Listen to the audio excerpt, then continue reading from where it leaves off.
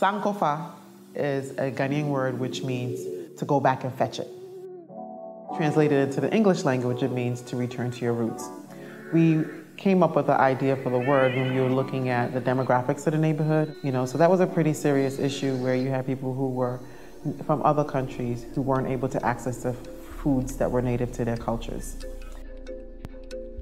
And then we had all of this vacant land sitting there. That's just not healthy for anyone. From a safety perspective, from being able to make the community walkable. I mean, traditionally you would look at a housing project and you would try to build as much housing.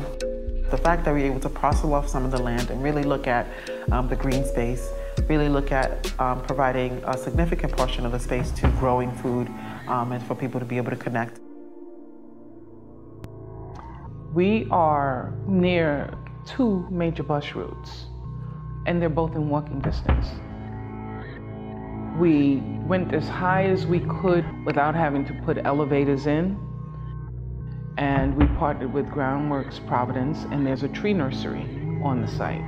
And then there's the whole gardening aspect. So it's about all of those aspects of community development, and smart growth fits right in there for us. Sankofa is terrific. It's building 50 apartments for families in the neighborhood. It's also providing open space.